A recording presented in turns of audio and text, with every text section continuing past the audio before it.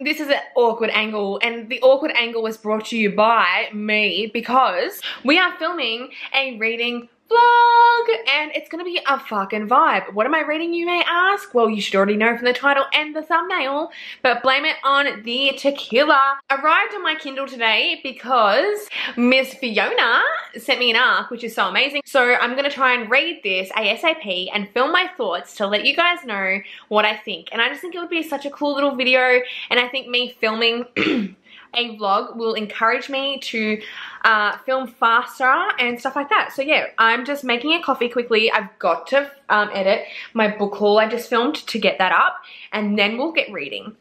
So yes, I'm looking extremely orange on my hands, especially because I left the fake tan on too long and I'm just an Oompa Loompa at heart. So you can judge me all you fucking want, but just get off the video. Also, I don't know if you're a part of my Facebook group, Mary Sick Twisted Bitches, but I've made some huge changes on the group and it is looking so good, and I just cannot wait to clean that up and get rid of all the stupid posts and just have a cleaner and better environment on that page for you guys and start posting more regular content on there. I'm gonna make a coffee, edit this video quickly, and then I'm gonna start it and I'm gonna update you. Let's see if I can actually film a proper reading vlog, because I tried to film one the other day and it was trash. We shall see, bitch. We shall. Okay, here comes the first check-in. It's actually the following night. The intro was filmed yesterday. I ended up so busy last night that I couldn't even start. It's Friday night. I'm home alone. I've put my phone on airplane mode. So let's talk about Blame It on the Tequila. I'm only 6% in, but I just need to say, Fiona, if you watch this, God, I missed your writing. It's just so good. It's so easy to read. It just flows. So what I've gathered, this is a step-sibling romance, which I didn't even know that. I knew like the other trope that was involved in this book, but I didn't know the step-sibling part. So yeah, it's about Nova and Parker. I don't know too much yet, only a few chapters in. But Nova and Parker were really close when they were younger. They were very much in love. So back in the day, Parker was involved in a rock band, and he still is now. His band ended up blowing up and they were going on tour. He wanted Nova to come, but Nova didn't want to for some reason. It didn't really explain why she didn't want to go. I guess that's something you're going to find out throughout the book. So he went without her. He promised her that he would come back for homecoming and that he would keep in contact with her. But as time went on, he kind of like ignored her phone calls. He broke his promises and stuff. And it just got to the point when Nova was just like, I'm out. And she cut off all contact with him. Now it's 5 years later and she's out with her friends and she's like dancing on the dance floor and her best friend is like filming her. And she just thinks that her best friend is filming her like on her phone like normally, but she's actually doing like an Instagram live with Parker. But her best friend doesn't know Nova and Parker have a history. Her best friend just thinks that Nova is a fan of Parker and his music and his band, but yeah, she hasn't elaborated with her friends that she has a history with this Parker dude. Obviously she's like kept up to date with him and his tours and stuff like that, and they've just had like this phone call because he realized it was her on Instagram, on the Instagram live. And yeah, I feel like this is going to be a really good read. Already I can just feel the vibes. I was following Fiona quite closely when she was writing this. She didn't say, but I got the gist that this was going to be a bit of a slow burn, so it's going to be interesting to see how it goes. As I said, I'm only a few chapters in, and I believe I'm up to chapter 3, and it's gone from the present to the past. So it's dual timelines, which, sorry, Fiona, if you're watching this, I don't particularly like. So I'm hoping that it's not dual timelines the entire book, and it only goes back in time when it needs to like bring up something like important to do with Parker and Nova's relationship and how it got to where it is now and what's happened. But I don't, Oh, I don't really like dual timelines. I don't know what it is. And time jumps. I fucking despise. I do. So I don't know if that's going to affect my thoughts on this book. And that's just a personal thing with me. Like, I know some people love dual timelines. Me, not so much. That's my thoughts so far. Oh my god, this book. I love this book so much. It's so good. So much has happened already. I'm 30% in.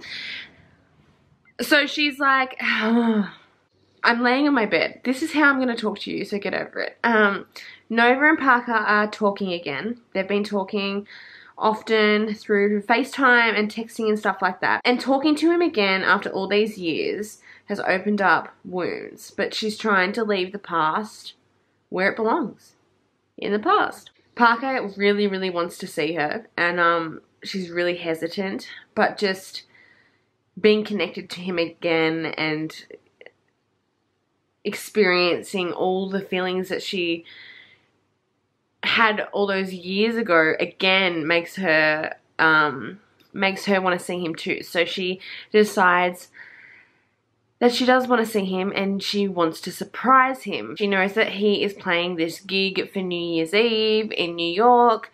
So she gets her girl gang, tells them like she's going to surprise him at this like event. Her other best friend is just like, maybe you should just message him and tell him that you're going to go, just in case, like you don't want to, you know, just in case he's with someone else. And Nova is like, no, Parker's single. He told me that he's single. So he is technically single, but his agency has him like fake dating someone, and on the New Year's Eve event, he's meant to kiss his like fake girlfriend that he's dating on the countdown. So everyone's at this event. Nova's got this fucking backstage pass, bitch, and she's standing there in the crowd as the countdown goes like 10, 9, 8, 7, 6, and she's like, just please feel me, like just please turn around, like look at me, like feel me, I'm here. And he doesn't, so she decides to charge forward, and then his fake girlfriend comes out and kisses him. No. And now she's freaking out and she's like, fuck. And she's trying to get away. But one of the band members, because they were all friends back in the day, calls her name out, like her nickname Supernova. And then Parker realizes that she's in the crowd and she just saw him kiss that fucking girl. Jesus Christ. Overall, I love the book. It is going between dual timelines, like I said before, but it's not every chapter, which is good. It's only like when it's pivotal moments to do with their relationship in the past. And there's a lot of holes at the moment. Like, what actually happened to them? Like, what happened to her? Like, why did he stop contacting her? All I know is that their parents separated, and then that's when their relationship kind of dwindled, and like, I don't know. I guess you learn about that as you go on and read.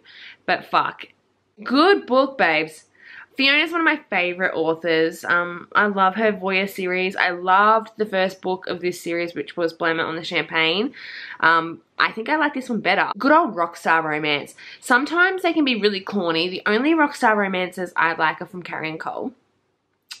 Every other one that I've tried to like read, I thought were really lame. But Fiona's done a good job with this one. So it's time to update you guys. I stayed up till 3 o'clock this morning reading.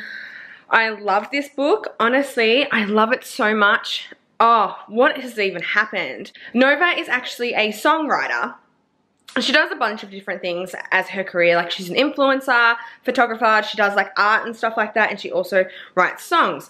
And back in the day, that's what her and Parker kind of like bonded over. She's been hired to write some songs for this band, and she goes for this interview and realizes it's Parker's band. So she kind of reunites with all the boys that she hasn't seen for years, and it's like kind of awkward because the last time she saw Parker, he was hooking up on stage with some other chick. Anyway, they're trying to navigate this as best as they can, but there's just so much tension, sexual tension, tension in general, like with anger and stuff like that because of their past. And she's currently on tour with them at the moment, songwriting and working with them on a new album. Man, I just want them to fuck. Honestly, there was one like really intimate moment between the two of them where they were like showing each other their tattoos and telling stories about like where they got them from and stuff. And she like lifted up her top to show Parker her first tattoo. And he had his like finger and he was like tracing her spine, and then she was like, Parker. And then all the band members like barged into the room and like ruined the fucking moment. So this is very angsty. Slow burn, baby. Slow burn. And as I said last night, there is dual timelines, but you don't go back to the past too often, which I don't mind. So I am adjusting to the dual timelines. As I said, I don't really like them, usually. But with this and how this is written, I don't mind it because it's not too back and forth. So I've got 2 hours left of reading. I think I'm like 50% maybe. So let's see where this goes. It's really good. Fiona, like, congrats, doll. You're such a good writer. You're one of my favorite authors, and I just love your writing, honestly. You really inspire me. Like last night when I was reading, I was like so inspired to write myself. There's just something so effortless and easy and beautiful about her writing. It's just easy to consume and it just flows like a movie, and I just love every minute of it. The angle is not on point, but what is on point is the ending of this book. I didn't document anything else after my last check-in because I was just so involved in the book. Sorry, I'm having trouble talking because I have a gum infection and I'm in a lot of pain, so I just want to wrap up this video. I loved Parker and Nova so much. There was so much angst, tension. There was a lot that went down in their past that you kind of unraveled throughout the book. You didn't learn the life-changing events until pretty much near the end of the book, which I really enjoyed because it kept you on the edge of your seat and it left you wanting to find out. The sex was amazing. Once they finally had sex, oh my god. Fiona is one of my favorite authors when it comes to sex, in all seriousness. She knows how to write a steamy scene. She always adds something new to her characters. Like, she always makes their like sexual fantasies something a little bit different. Parker and Nova definitely had certain kinks that they had developed before they slept together and experienced together, which I really enjoyed, and it was steamy as fuck. The one thing that like I just loved so much about this book was Parker wasn't your typical alpha male. Like, yeah, he was a little bit alpha, but he honestly just had a heart of gold, and it was just nice to read a hero that wasn't like so possessive and aggressive, and you know what I mean? It was just nice to switch it up. I just found the book really creative. Like, there were certain aspects of the book to do with like Nova's career in social media and her past and how she deals with her trauma. And just certain scenes. Like, there was a scene where they were in a lake. Parker started taking photos of Nova, and it was just brilliant. Honestly, brilliant. I just loved this book so much. So much, honestly. You need to read it right now because it was fabulous. Fiona, you did a great job, and I cannot wait for Ray's book. Ray is one of the female characters in this series. She's a boss bitch. And at the end of Blame on Tequila, it showed like a sneak peek of the next book, and it's going to be fucking epic. I reckon it's going to be the best one out of all 3. Yes, it was a 4-star read for me. I loved it. I want more Fiona books. I can't wait to read the next book in this series. Congratulations, Fiona. You did an amazing job. Yeah, so if you enjoyed this video, let me know. Thumbs up. Means the world to me. Subscribe before leaving, and I'll see you in my next video. Bye.